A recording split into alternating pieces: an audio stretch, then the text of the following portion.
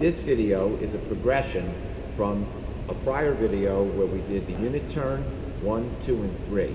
This is at a more advanced level, and we're going to combine the 1 and 2 steps that we had in the unit turn 1, 2, 3 drill.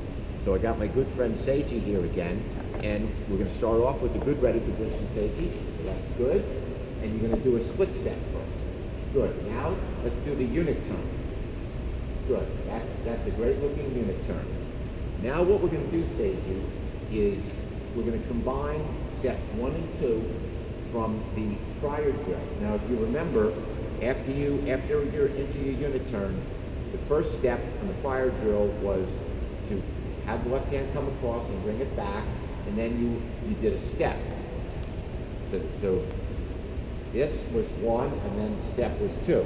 What I'm going to want you to do now, Seiji, is combine the 1 and the 2 together, so make them flow, and then continue with the rest of the swing, but I still for now want you to finish out in front. So let's see you do that.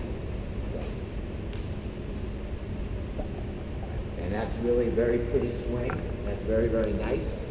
Now, the next progression, Seiji, is rather than following through out in front, what I want you to do is I want you to still hit through the ball, Seiji, you can get to here, but after you get to here, continue your swing and finish here.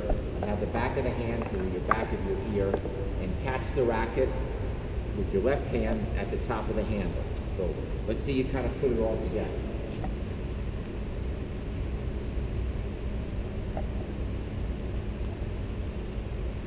And that's a nice looking forehand, and that's your next progression up.